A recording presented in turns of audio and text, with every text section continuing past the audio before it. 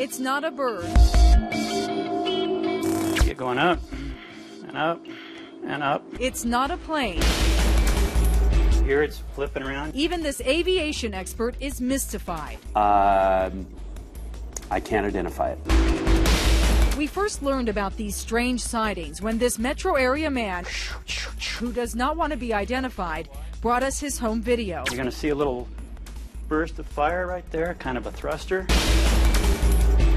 He captured the images on his digital camera from a hilltop in Federal Heights, looking south towards downtown Denver. Mile High is right about here. He says the flying objects appear around noon or 1 p.m. at least a couple of times a week. You're going to see it come in from the top, do a little loopy-doop. The strangest part is they are flying too fast to see with the naked eye. This is the video in real time. Poof, see it? That was it. But if you slow it down frame by frame, it's there. We altered the color contrast to help you see it. Here's another one in real time. This is what it looks like slowed down. We wanted to verify that the video we saw was legit, so our photojournalist came out here with his camera. He set up in the same spot on 84th and Federal, and he shot video from just before noon until just after 1. And when we slowed down our photographer's video, we saw this flying object. I would consider myself an expert. Aviation expert Steve Cowell is a former commercial pilot, instructor, and FAA accident prevention counselor. It's very strange. He thought he would have a logical explanation until he watched the video. That is not an airplane. That is not a helicopter. Those are not birds.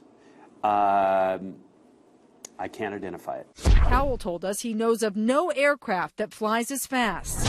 Because of the speed of the object, most people, I think, would miss it. Cowell did say there is one other possibility. Perhaps there's some sort of debris that's being raised up by some of the atmospheric winds. But in his professional opinion, as it fits the definition, it's an unidentified flying object. The FAA tracks all air traffic in Colorado and across the country. The FAA sent us a statement saying, "We've checked with air traffic control and no one has had any reports of the activity you describe, nor have any of our employees observed anything of this nature either visually or on their radar displays."